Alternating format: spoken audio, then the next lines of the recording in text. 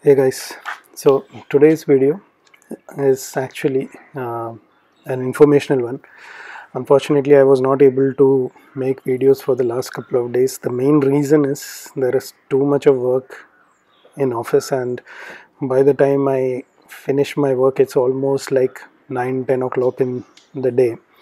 So unfortunately, I don't get time to work on it. So that's the reason why I was not able to make a lot of videos. But going forward, I'll hope that I'm able to manage time to an extent and then make videos. So there is nothing major that has happened over the last couple of days.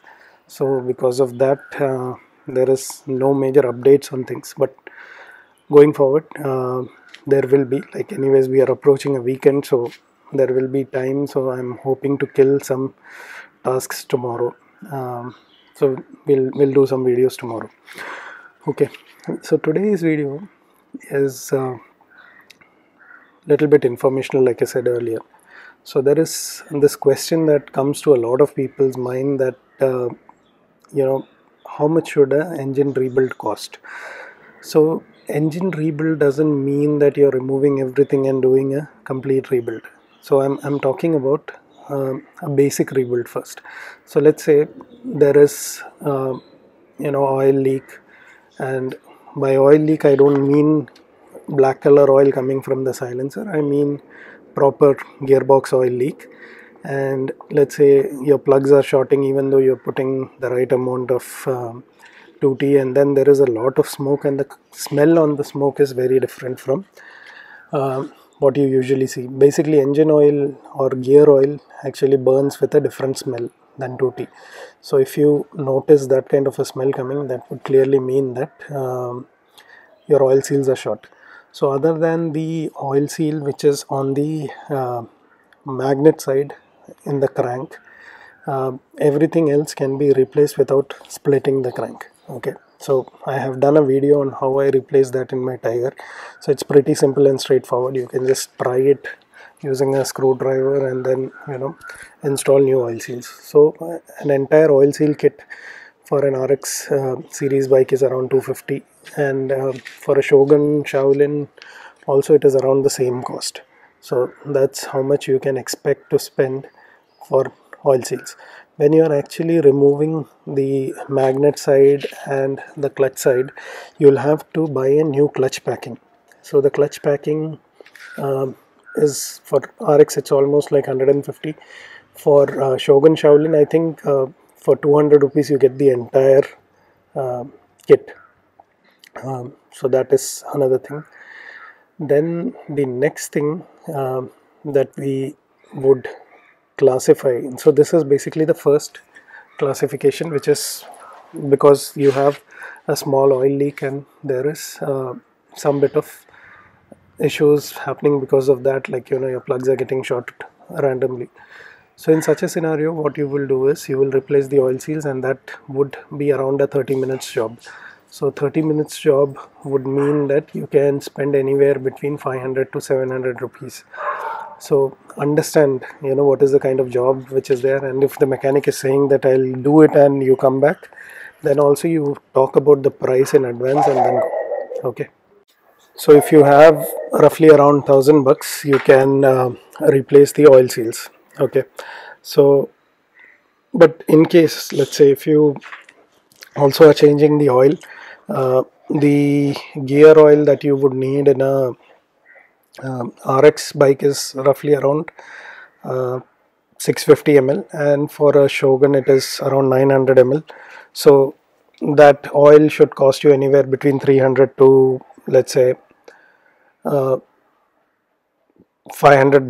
And if you want to buy something good, then buy, but don't put synthetic oil, because that is going to be an overkill for a RX or a Shogun bike. So that is that. So roughly around that is the price. Now the next thing is, let's say you have oil leak and you have bearing noise, so you will have to replace both. Even if you have a bearing noise, then also you will have to replace the oil seals. So the entire bearing kit for an RX is roughly around 2500 rupees. So if you replace all of them and the oil seals, you'll have to split the crank, so you'll also have to get a decarbonization kit, and the decarbonization kit itself is roughly around I think around 300-400 bucks. So this guy is not letting me to shoot this video. He also wants to be in this video. So basically 200-300 bucks is what the decarbonization kit costs. So that has a head gasket, that has the gasket for the cylinder, it has the gasket for the silencer, and it also has the you'll have to get the clutch cover separately. So that's how it is. And so that is the second type of engine rebuild. So for that you'll have to split the crank and everything. So that is around 2.5-3 hours job. So depending on how much the mechanic will charge you, is around roughly around 2000 rupees is what he should be charging you. Okay. And for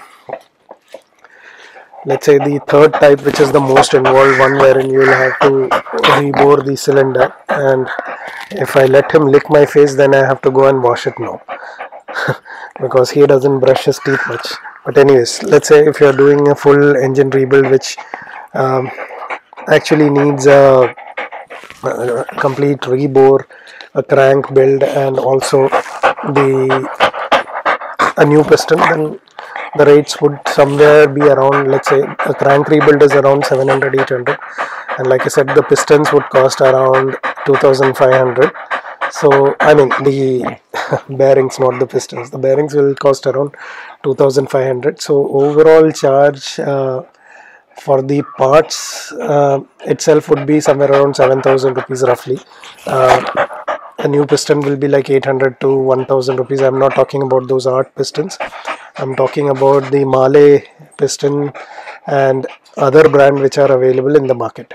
Okay, so if you do that, then you can easily I think maximum pay around 2500 rupees for the entire rebuild, not more than that. So that's pretty much how you will do a rebuild. If if your mechanic is asking you much more than that, then you have to understand that he is overcharging you, because this would require roughly around 4 to 5 hours of labor when everything is supposed to be done. So keeping that in mind, I hope there was enough information for you to take a proper decision on whether you are getting cheated or not. So I hope you enjoyed the video, and if you did, please like, share and subscribe. And I'm really sorry about this guy. Like I said, whenever I'm shooting videos, he would like to come and lick me. So if there is a lot of disturbance because of the noise that he is making, then I'm sorry, but otherwise he's a very lovely guy, and because of that, I enjoy coming and petting him, and that is the best fun that I have in the garage. So if you have a pet, you will understand that. So we'll meet you guys in the next video, and I hope there was information in this video which might help you while you're taking a decision. Bye bye.